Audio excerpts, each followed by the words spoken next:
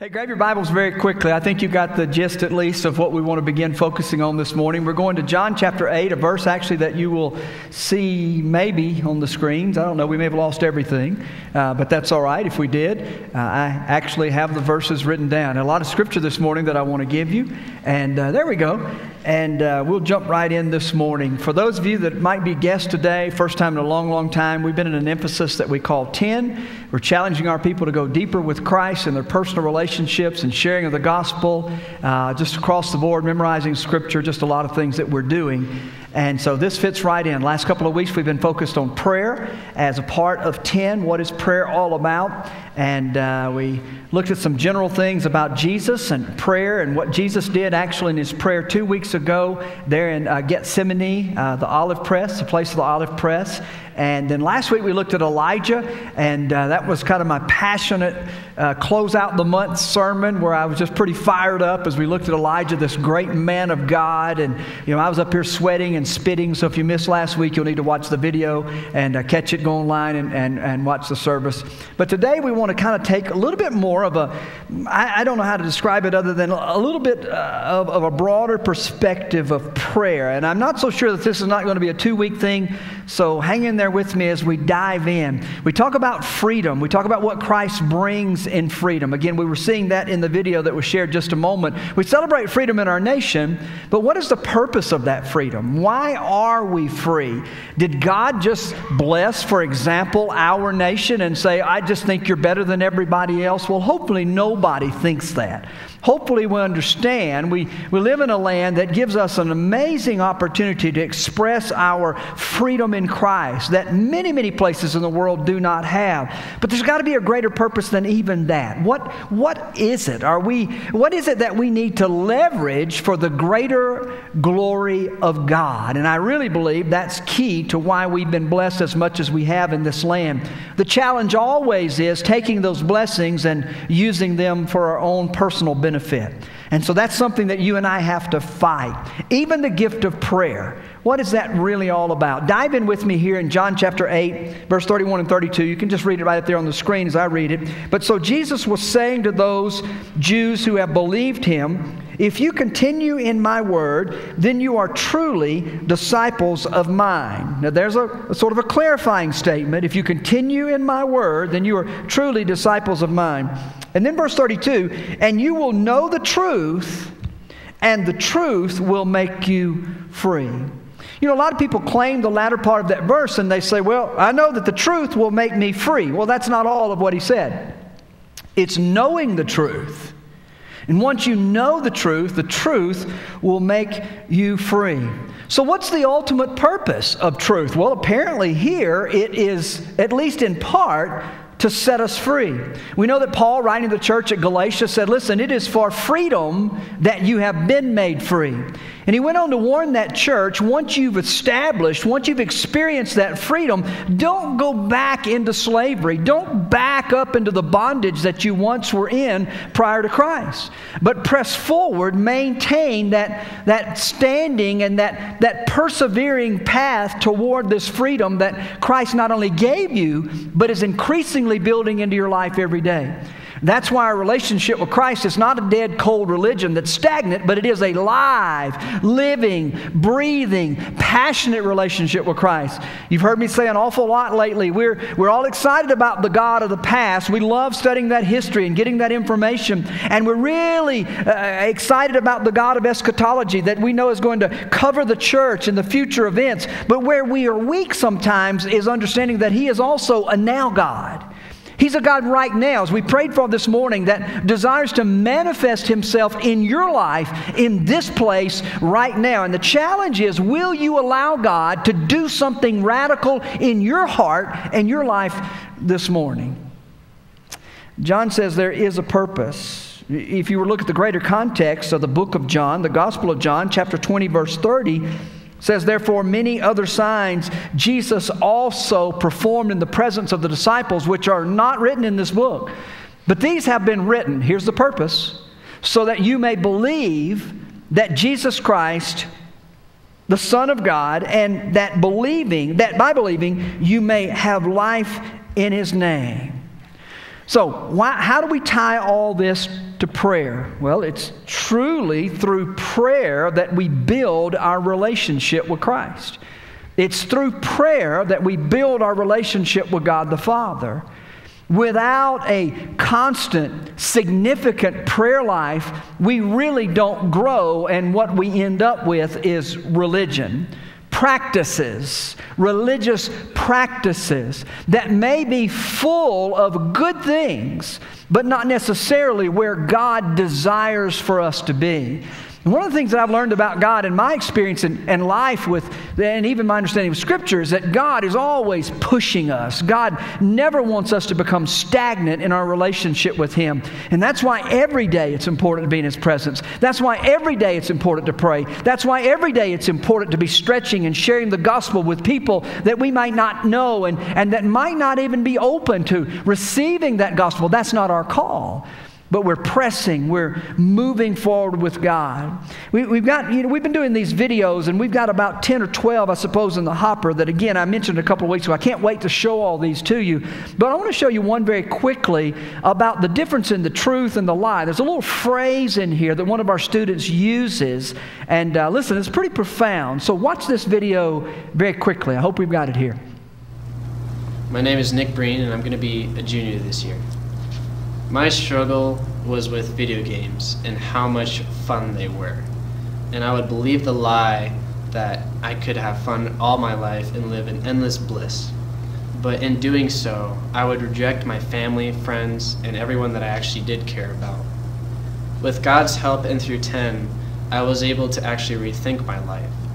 Now, I'm trying to focus on God, and I'm trying to see where He'll lead me. I don't know if it's just me, but Nick not like something like he's 45 years old or something. I mean, he's so serious about all this, and I love that.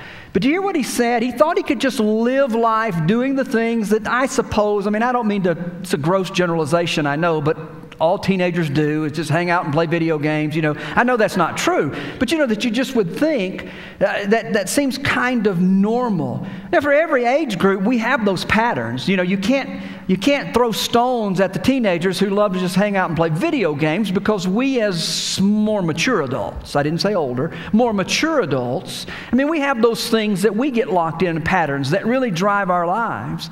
And yet life has got to be more than that. And Nick said, you know, I would believe the lie. You know, we don't need the lie, we need the truth.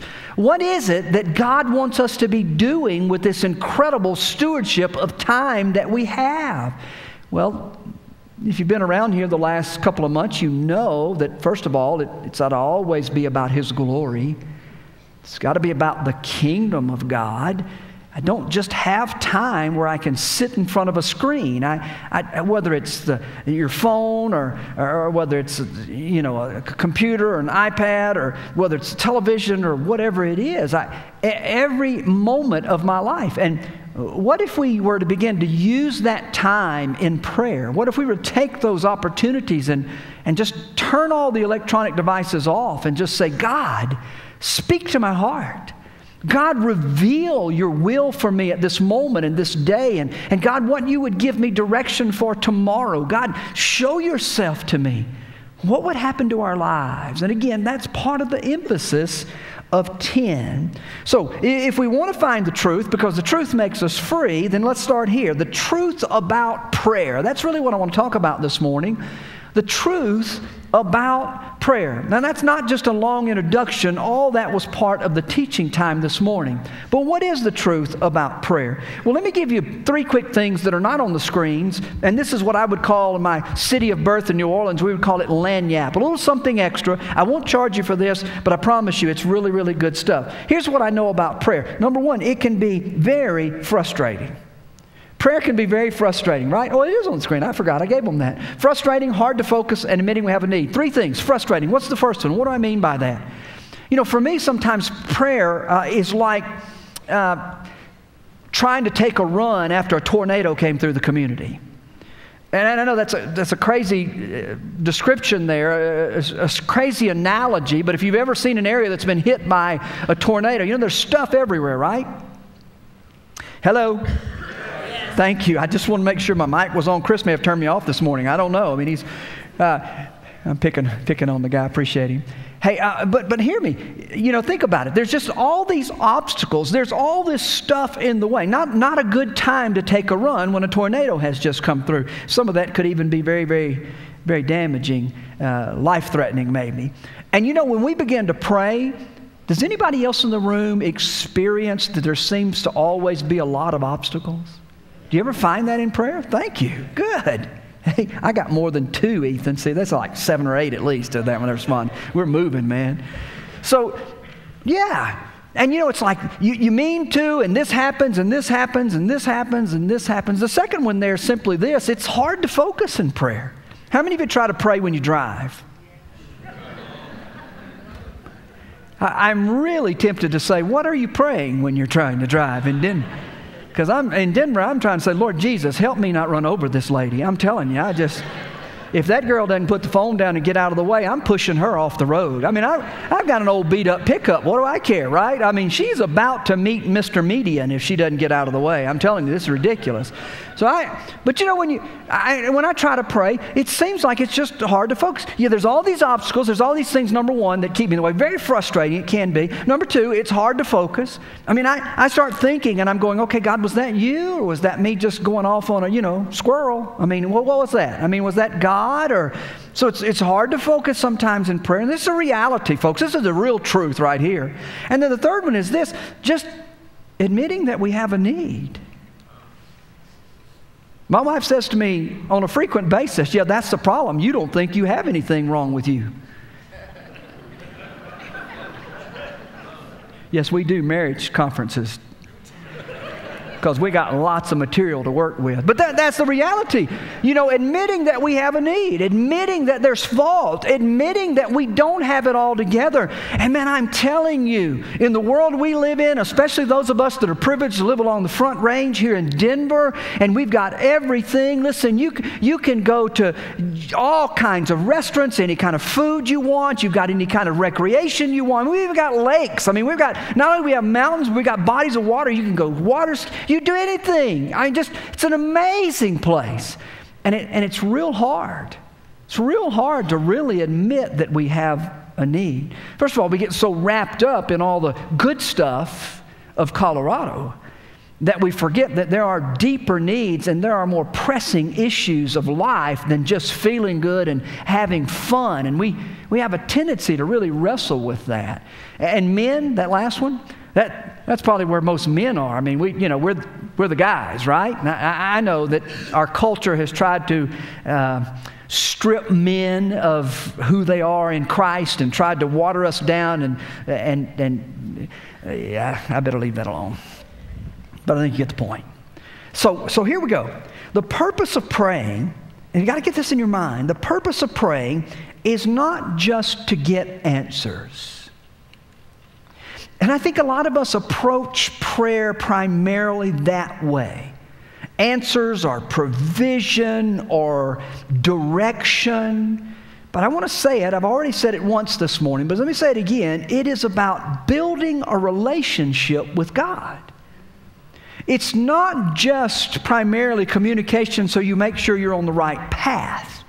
It is building a relationship with God. So here's what I'm saying to you this morning. If you don't have a consistent, substantial prayer life, then your relationship with God stinks. I don't care what you try to mask it with. It's rotten. It's no good. It's weak. I didn't say it didn't exist. But I'm telling you, it stinks because it has a little putridness to it, because it's not healthy. The only way to do that and to have that strong relationship is to really develop, understanding the realities that we just talked about the struggles to prayer. So a lot of us pray, and I put myself in this category, maybe this is you as well. Our prayer life is kind of like, hey, God, this is Jimmy, gimme, gimme, gimme, amen. And I apologize to the Jimmies in the room, all right? But that's kind of where it is. God, this is Jimmy. Gimme, gimme, gimme. Amen. Now, let me ask you. Has your prayer life ever been like that? How many of you be honest? Okay, so you wouldn't raise your hand because you said, I've never said Jimmy.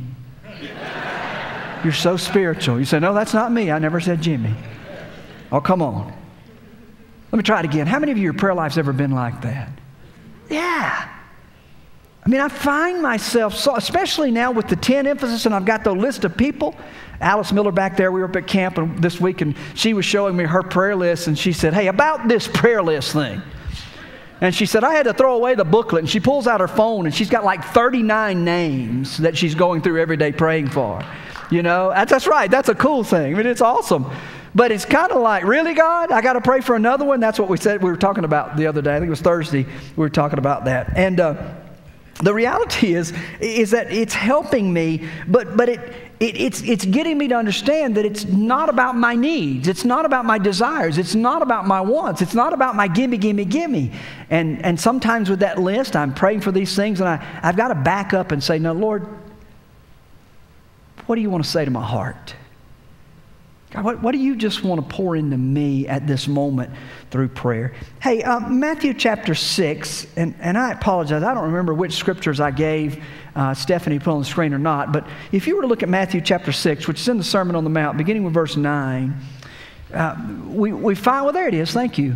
On the screen, if you don't want to turn, but look at this. Pray then like this: Our Father who is in heaven, hallowed be your name.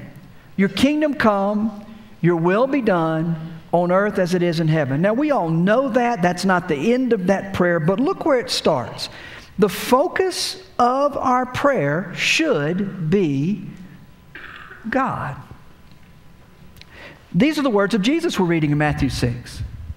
The focus of our prayer should be God. Well, why can I say that? Because he said, pray like this. Our Father who art in heaven, hallowed be your name, holy be your name. The focus of your prayer life should be God.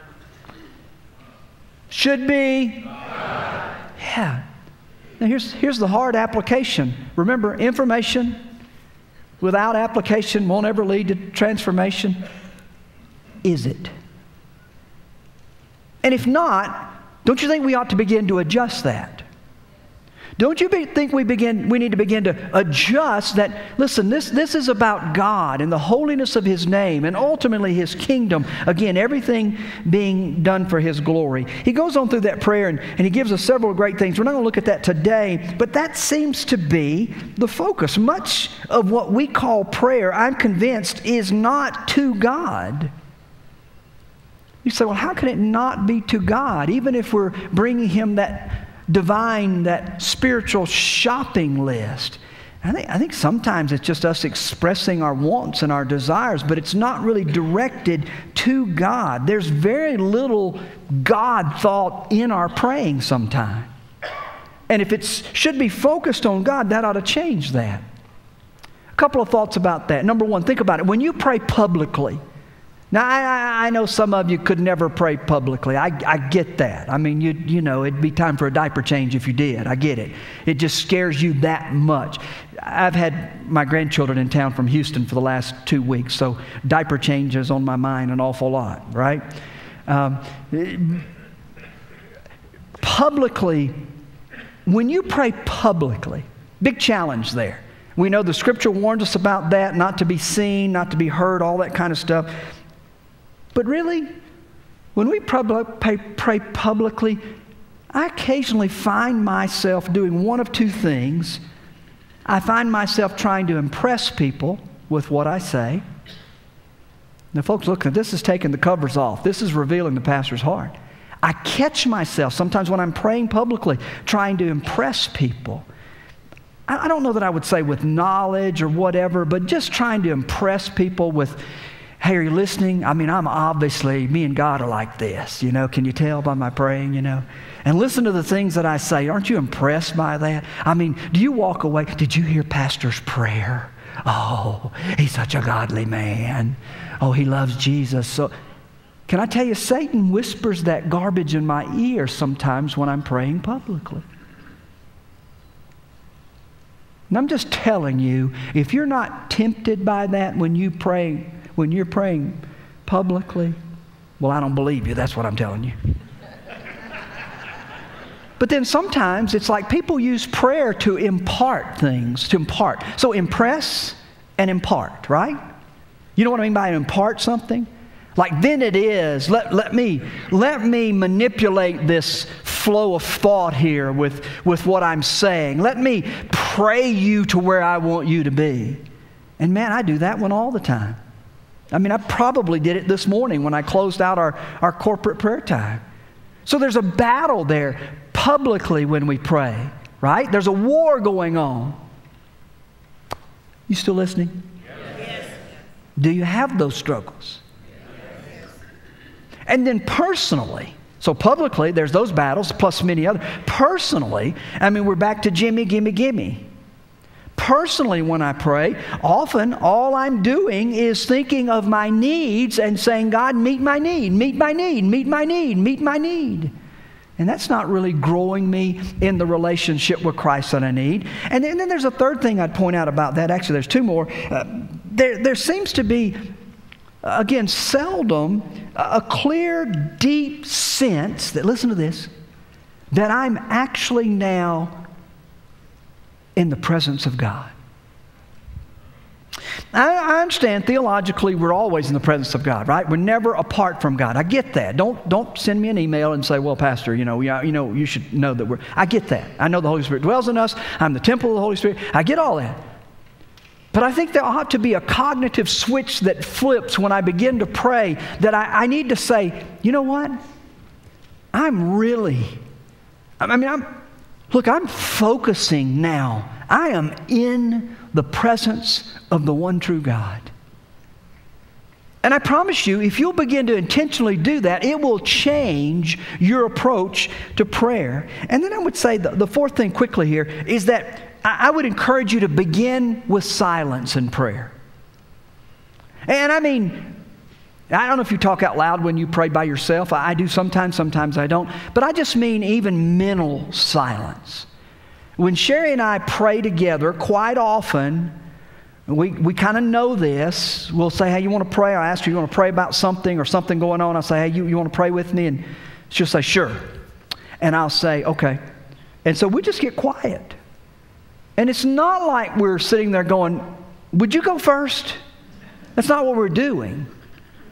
We both have kind of developed this sense of, we know that we need to kind of get our minds and our hearts focused on the presence of God. Now look, you can pray anytime. You can pray, boom, you can flip a switch like that and pray. I get that. I understand that. But what we're talking about is the truth that will set you free in prayer, that will take you deeper in prayer. And when you begin to reflect and think about the presence of God and the person of God, and you don't just fly through some list, you don't just mark off the missionaries and the pastors and the teachers and the people that are sick, but you're really just pausing and saying, God, and by the way, folks, that is exactly what praying in the Spirit is all about. It's letting the Holy Spirit prompt your prayer rather than giving the gimme list to God. It's literally saying, God, you direct this conversation. Holy Spirit, you guide these words. And it's so important that we learn to do that. Are we praying like that? I hope you will think about it. So here we go. Prayer is God's plan for knowing and growing in Him. Ephesians chapter 3. I know this one's not on the screen. Ephesians chapter 3. So you want to quickly turn over there in your Bible. I'll read the verses, but I hope you would look along. Ephesians chapter 3, knowing and growing. As you're turning, obviously Paul's writing to the church at Ephesus. He's trying to encourage them to deepen themselves in their faith. And he actually is praying in these verses we're going to read. So this is Paul's example of prayer. Now look, we looked 2 weeks ago at Jesus praying. We looked last week at Elijah praying. Now we're looking at Paul praying. You're there, Ephesians 3? May I ask you, do you think Jesus, Elijah, and Paul, pretty significant people in the kingdom of God? Yes. Is that fair? Yes. Jesus, Elijah, Paul, pretty significant people in the kingdom of God. All right, keep that in mind. Ephesians 3 verse 14. Here he goes. This is how he prays.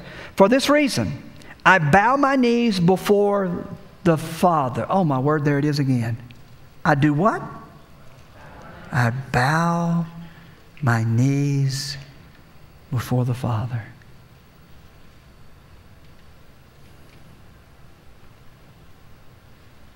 I've said it for 3 weeks now. I want to say it. Do you think there is something significant about the posture of prayer?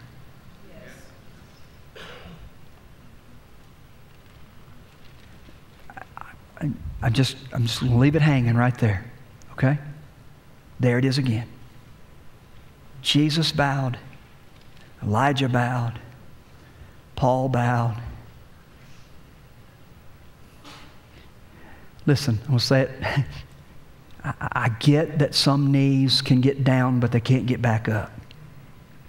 But if that's not your case, and you were hesitant to bow in prayer, at least on occasion, I'd really check the source of my resistance.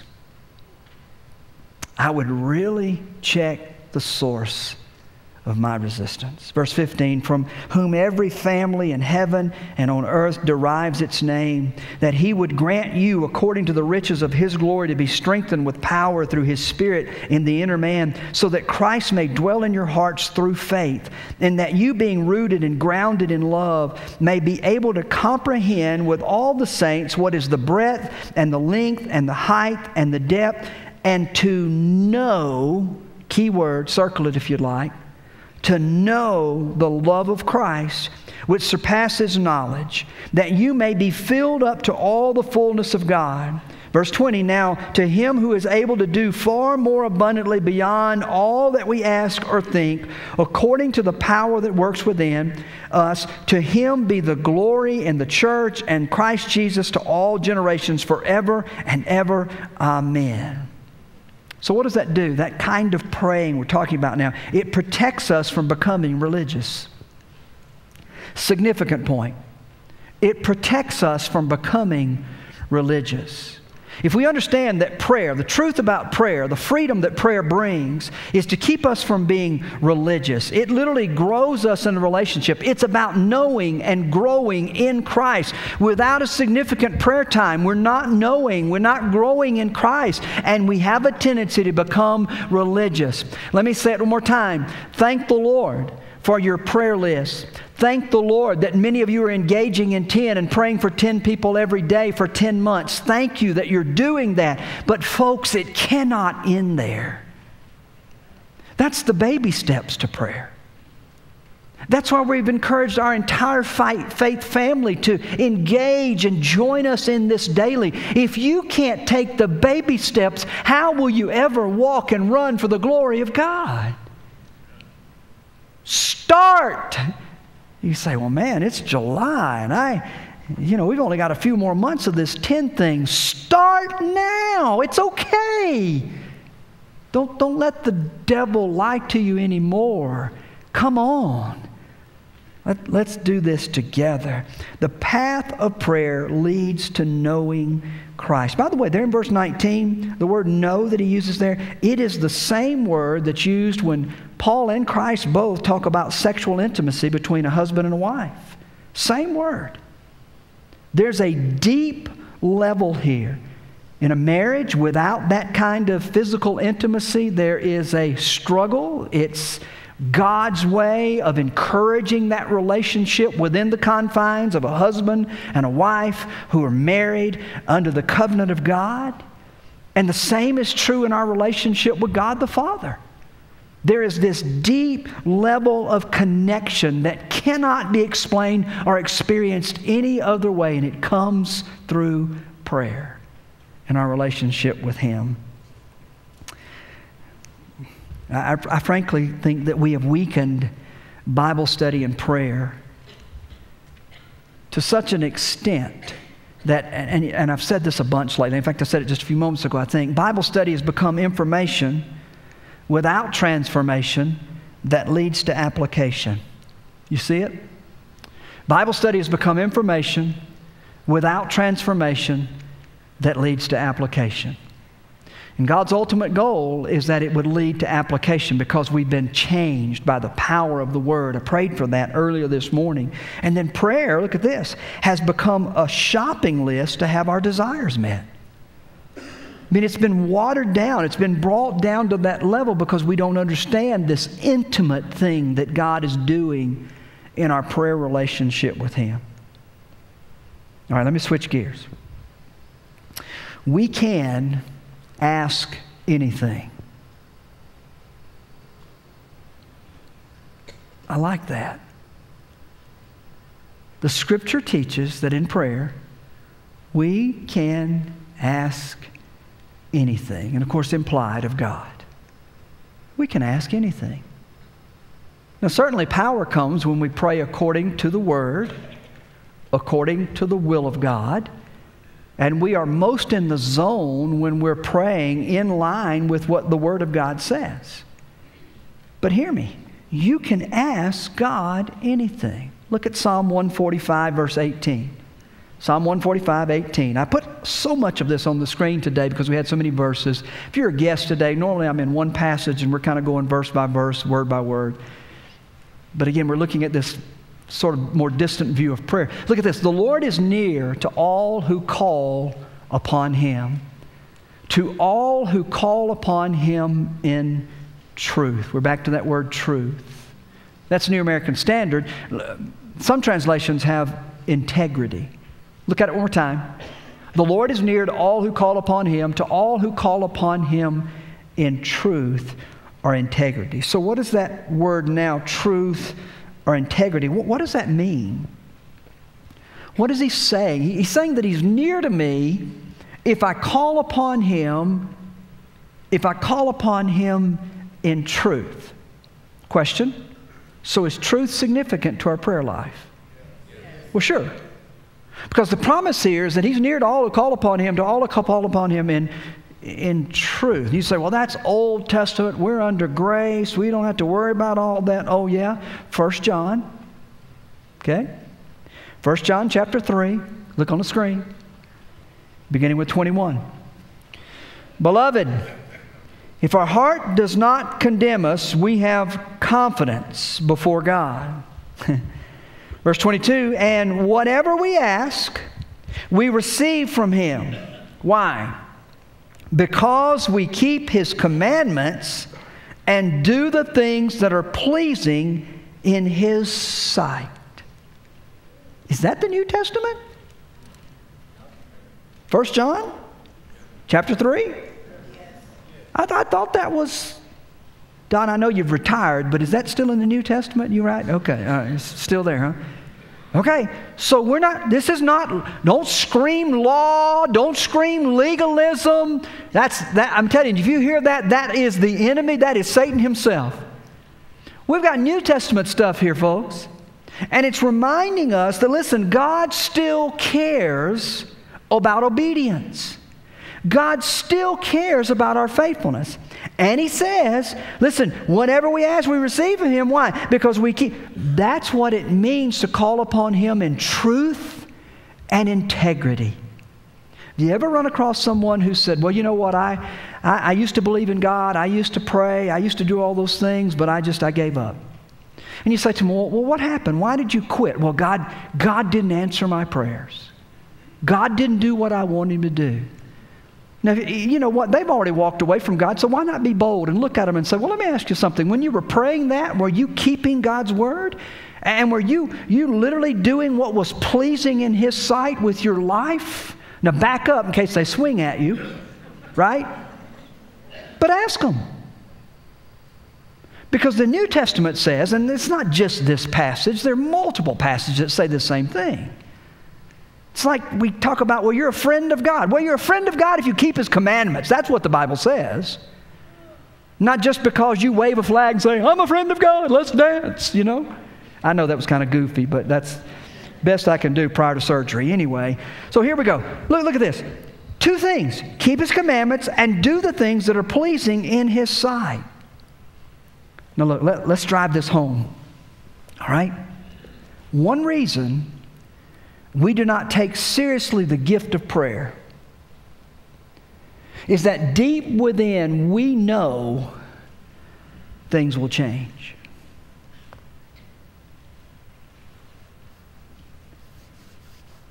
Let that soak in.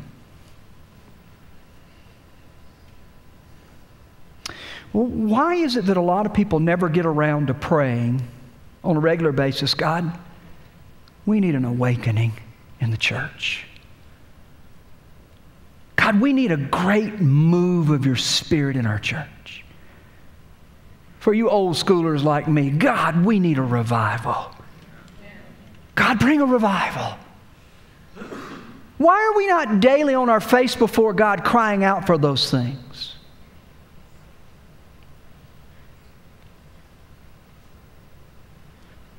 Can I just say to you that this week God took me to these scriptures and stripped me and said, Tony, this is why you're not pounding the gates of heaven for this. Why, Lord? Because if a great move of God comes, your life will be totally changed. The activities and the events and the allure of the world will no longer be what drives you. Your schedule will change. Your focus will change. Your passions will change. We don't cry out for a great move of God because we know if God moves, my life will have to be different. I won't be able to live for me. We know that the church will be a priority. Why? Because the church is a priority to Jesus. We know that the church and the activities of the church will no longer have to fit into our secular schedules. Why? Because if God really moved in our lives, Jesus would be the most important thing. And most of the lukewarm church today does not want that.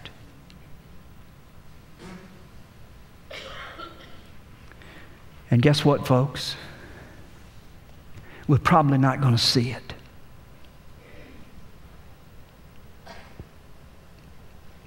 You can call upon Him, and you can ask whatever you want to if you ask with integrity and truth. Why would God bring a revival when He knows most of us don't genuinely want it? You might have to show up on Wednesday night. We've gotten used to not coming on Wednesday night. We like it.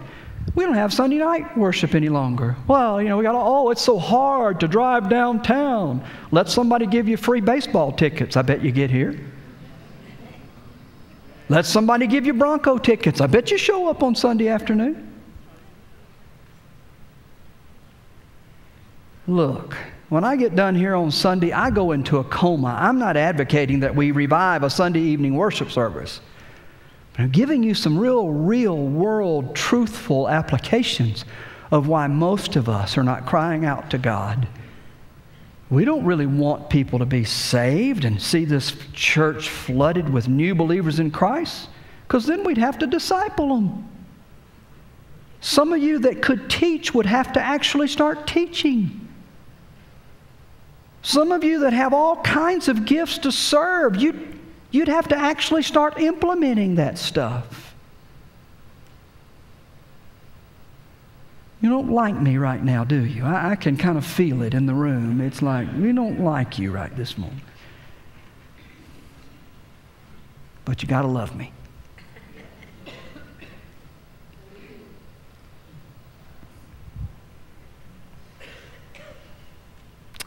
There's a battle for transformation. Can I tell you what I've just described to you as spiritual warfare? Satan has the modern church lukewarm and all but dead. There's no real passion and power in most of our daily lives because we're not being set free by this truth of prayer. Now, some of you are in prayer groups, and man, you're beating the doors of heaven. Praise God for that. But are you really understanding what you're asking for? And God knows in your heart of hearts whether that prayer is really of truth and integrity. And I want to give you this last thought because I want to give you something encouraging. I don't think that was real encouraging probably for a lot of people in the room. So let me give you this. Anyone can pray if their desire is to meet with God. Anyone can pray if their desire is to meet with God. You know what? I used to teach that differently. I used to say, no, not anyone can pray. I used to say that only those who have a relationship with Jesus Christ can pray, because you can't talk to God any other way than through Jesus Christ. You have no access to God, the Creator and the Sustainer of all existence, other than Jesus Christ. Jesus said, I'm the way, the truth, and life. No man comes to the Father but by me. Either that's true or Jesus is a liar and we need to get rid of that psycho. I choose to believe it's true. There's no other access to God but Jesus Christ. He's the only one who paid for your sin. He's the only one who broke down the barriers. He's the only one. It's the blood of Jesus Christ. We sang about it all morning long, right? Anyone can pray if they desire, if their desire is to meet with God, but it requires faith. I do believe that anybody that turns in faith to God, no matter where they are spiritually, if they turn to God in faith, trusting, believing in Him, I believe God will supernaturally work by the power of the Holy Spirit and draw that person in the right relationship. So there is that caveat. There is that little tag. Anybody can pray. Listen to me, that means anybody in the room. Anybody in the room. Now, for those of you that think that's not you, help me out, church. Look at your neighbor and say, you can pray. Go ahead. Please, don't miss anybody. Come on, Bill. Turn to Debbie. Tell her she can pray. Thank you. Thank you. All right, everybody covered? Did everybody participate? Because somebody beside you needs to know they can pray. They need to hear you say it because they don't trust preachers. And for good reason. Okay? That means you. You can pray. Just a little bit. Just a little sample of the truth about prayer. Hey, when you're rolling those hot dogs over the grill, flipping those burgers, whatever it is you're going to do over the next couple of days, remember what real freedom is. Remember the incredible gift you've been given. And let's begin to seriously pray and see a great move of God. Are you up for it? Yes. Father, in Jesus' name, we come to you. And God, we're so grateful for everything that you've done to provide life for us. God, we acknowledge this morning that without you, we can truly do nothing. And yet, God, with you, Lord, everything is possible.